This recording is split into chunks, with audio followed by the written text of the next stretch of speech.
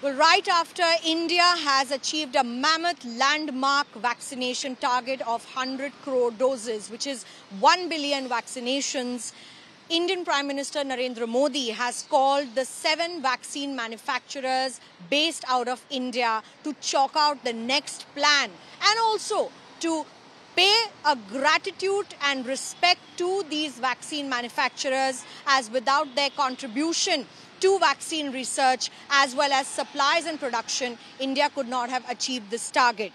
But essentially, what does this mean for the big inoculation target that India plans to achieve going forward? First of all, the Indian government looks to inoculate eligible population above the age of 18 by December. Now, will that be possible? There are questions that are being raised because those who take Covishield still have to wait for about 84 more days to take the second jab. For Covaxin, it's still 21 days as the dose gap is shorter, and so it is for Sputnik V vaccine as well. But in order to make sure that the eligible population also takes their second dose, we are looking at more than 75% coverage for those who have taken dose 1, but we are also looking at around 30% coverage or 31% coverage for those who have taken dose 2. The government next target will be that most people who have taken the first dose also step out to take the second dose. And that is going to be a very important target for the government in inoculating everybody. Next on the agenda with the 7 manufacturers is going to be how and when exports can start for vaccines, because vaccine manufacturers have now reached a stage where India is a vaccine surplus country. We've already begun initiatives like Vaccine Maitri once again, where India is supplying doses to countries like Nepal, Bhutan, Myanmar, Iran as well.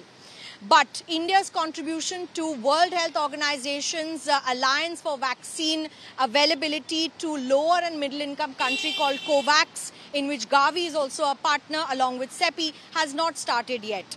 So perhaps that pathway could also be discussed.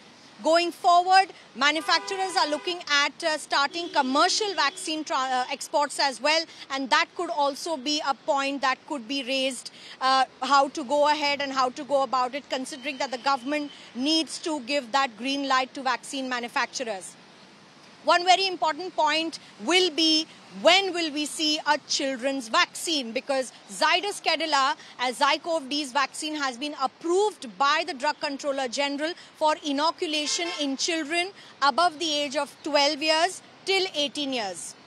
Bharat Biotech's Covaxin is being recommended by the SEC for inoculation in children from 2 years, as little as 2 years to 18 years. But a final approval from DCGI needs to go forward for that. And when will children begin to be inoculated? Because experts are divided on that front as well. Some believe that inoculations could start as early as next year, but many also say that they are skeptical, and without children's vaccines, they would not like to send their children to school. So that plan is also being firmed up. That could also form part of these discussions.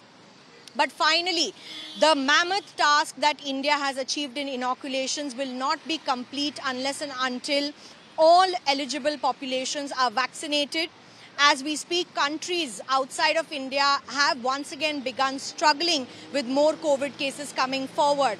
And with festivities in India as well, a close watch is being kept. Vaccine production and supplies will need to be augmented, not just from vaccine manufacturers that are supplying right now, especially Serum Institute of India and Bharat Biotech or Sputnik, but we're looking at newer vaccines made by Genova Biopharma, vaccine by Zydus Cadila, even for adults, another vaccine being created by Hyderabad-based Biological E. So there's going to be more vaccines available, and hopefully we'll have a choice around the end of the year or next year to choose the vaccine that we would like to administer. All this and much more will be discussed in the coming days as the Health Ministry as well as the Government of India together step up and take vaccine manufacturing on a mammoth task. With Parminder Sharma in New Delhi, this is Milan Sharma for India Today.